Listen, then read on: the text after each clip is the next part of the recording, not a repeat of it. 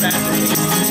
I used to roll the dice, feel the fear in my enemy's eyes, listen as the crowd would sing. Now the old king is dead, long live the king. One minute I heard the king. Hey, welcome back, viewers. It's James Klam, the guy on the bike. And today, we've got a big treat. We're going to run into the Whitney Biennial, the press preview for 2014. Stay tuned. That was not my bones, that was the mic. Although it's been a long week, a few weeks installing the Biennial. Welcome everybody, I'm Adam Weinberg, the Alice Pratt Brown Director of the Whitney Museum. It's a great pleasure and honor to have you all here for the 2014 Biennial. The last one in the Breuer building, at least for the time being. This is the 77th in an ongoing series of annuals and biennials that began in 1932, just after the Whitney Museum opened its doors. Over the years, the biennial has become an essential element of the Whitney's identity, and it's key to understanding the Whitney's identity. Each biennial reaffirms the Whitney's primary mission of placing artists at the center and offering the full faith and energy and structure and support of the entire museum. It's the one time that the entire staff and everybody associated with the museum is all in one place and doing one thing. For the 2014 Biennial, 103 participants have been invited to show their work, and many of them have created work specifically for the exhibition. Each biennial is unique to the vision of its curators. In the past, multiple curators have collaborated to create a single, holistic view. However, the 2014 Biennial has been curated by three exceptional observers, Michelle Grabner, Stuart, Anthony Elms, who have each independently curated one floor of the museum. This biennial of biennials is a fitting way to mark our history in the Breuer building before moving downtown next year. This is a transformative moment for the Whitney, and I'm happy that these three visionary curators have shared in it. Okay, this is a piece by Charlemagne Palestine, and it's at the beginning of the stairs. Oh, got another part of it here. Maybe this goes all the way to the top. Well, we're going to start out at the top and work our way down. As they said, this is a show that's featuring over 101 artists, so I'm not going to be able to capture everything, but I'll try to pick out some highlights and give you a sense of what's on exhibit here. These are a couple of paintings by Galen Gerber, and one of them is with David Hammons, Sherry Levine, and the other is with Taylor Shimarzu. Well, again, they've done a horrible job of giving us the proper information and dimensions and titles. So we're going to wing a lot of this.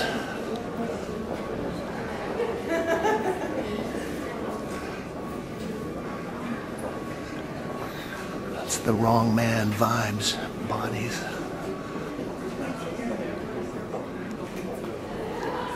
This piece is by Gretchen Bender, and if I'm not mistaken, I think she passed away probably 15 years ago. I think this is heat shrink plastic.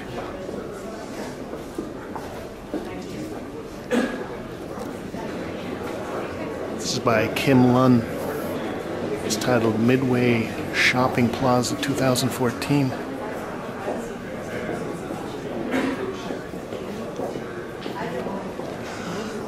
And oh, this has got to be about 20 feet tall.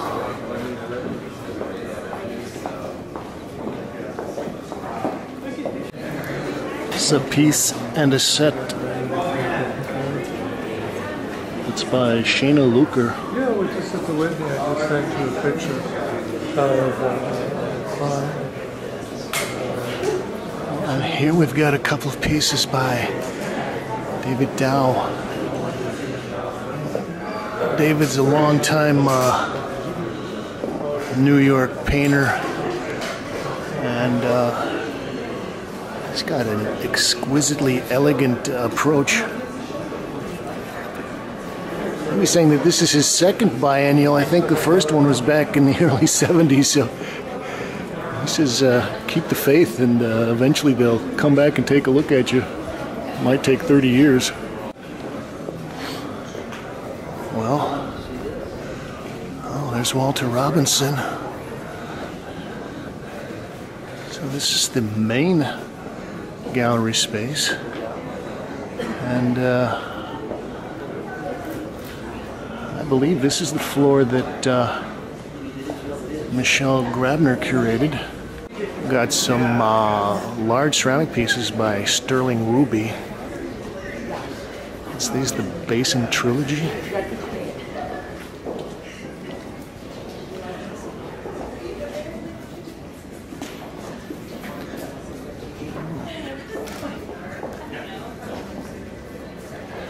Seems like I've seen a lot of people that have been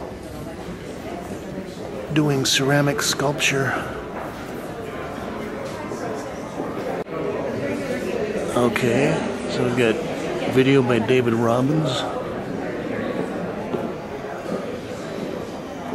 And I think this might also be David Robbins. We've got a kind of little installation here in the corner. Some very beautiful woodwork going on here with the inset glass. We've got mahogany, pine, oak, cocobolo. Looks like a little confessional booth.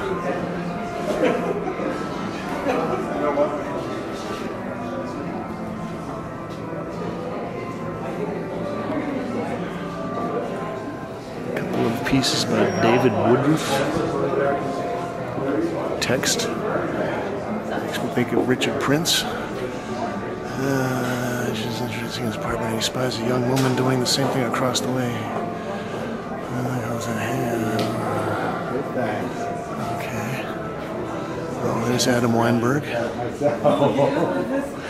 Well, I'm feeling very nostalgic. I've been coming to these things for about 30 some odd years, and it's kind of sad this is going to be the last one, Adam. Well, it's not. It's the last one here. Last chapter. Right. It's the last.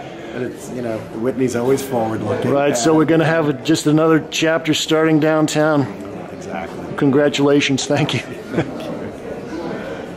Okay, well, I feel sad about it a little bit, but it'll be closer to Brooklyn. Got some nice little weavings here by Sheila Hicks. From pineapple fibers, cotton and metallic fiber, cotton and paper, and it's like a giant macrame. It's also by Sheila Hicks. That's pretty big.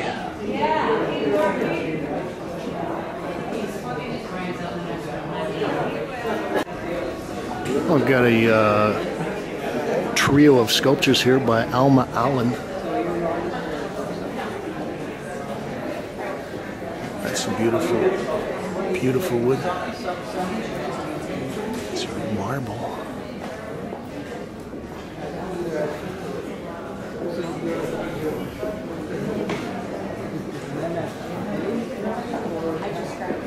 Makes you think of a bourgeois piece.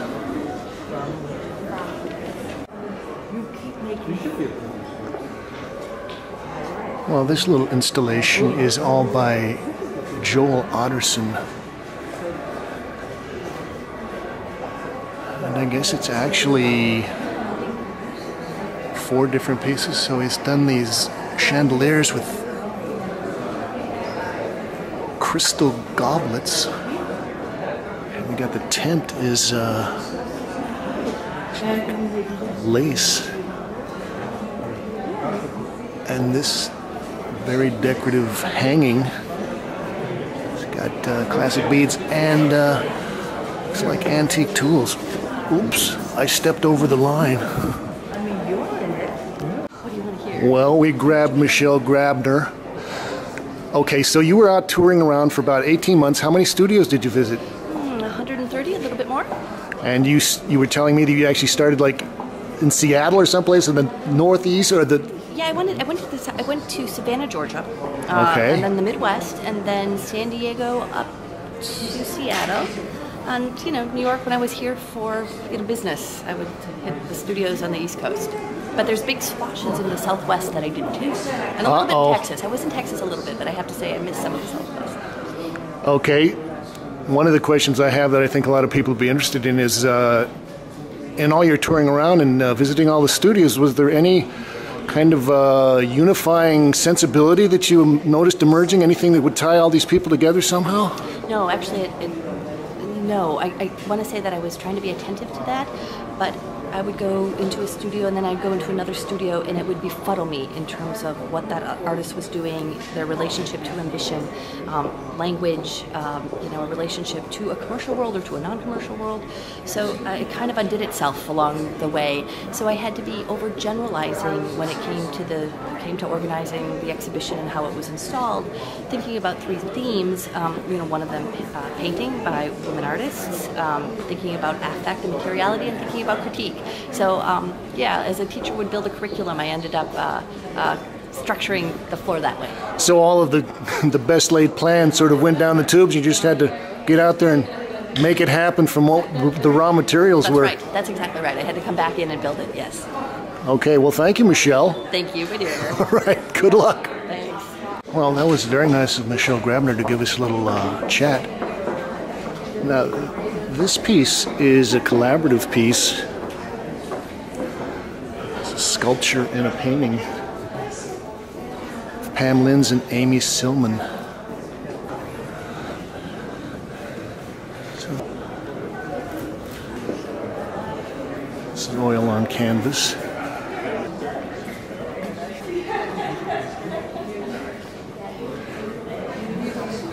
And so we've got some ceramic pieces that she's added here on the back.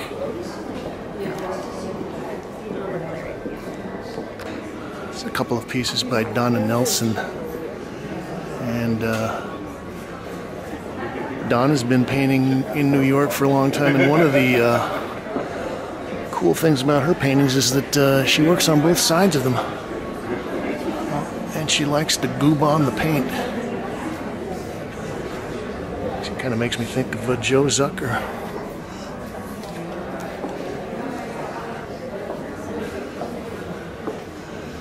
So you get one of these pieces and you get 2 for the price of 1, the front and the backs.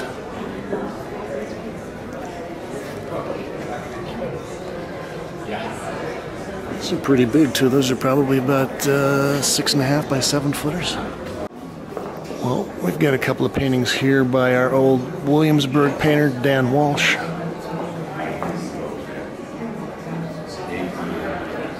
Those are about 6 foot square. We've got a painting and some ceramic sculpture by John Mason. I guess this is ceramic as well.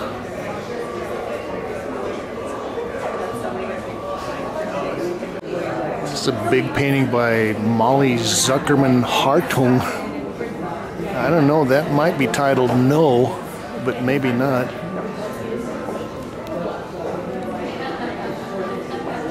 She's sliced these stripes into the canvas. Well, we've got a couple of straight examples of abstract expressionism by Louise Fishman.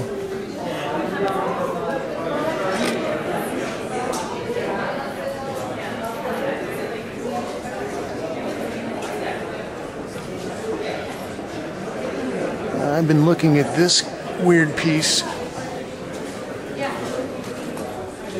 It's by Laura Owens, and it's ink, silkscreen, ink, vinyl, paint, acrylic, and pastel, paper, wood, solvent transfer, a whole lot of things.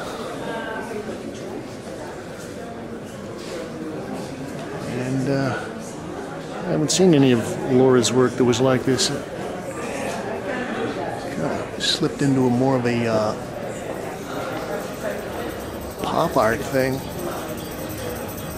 It's kind of phony cuts and everything. Her shading is very nice, kind of trompe l'oeil. And that's got to be about 13, 14 feet tall.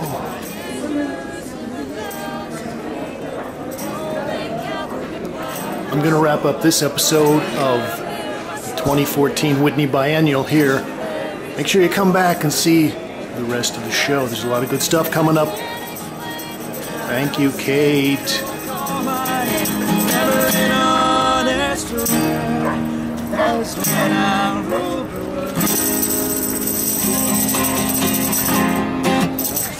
Angelo, Chris, and Risa, right? Thank you.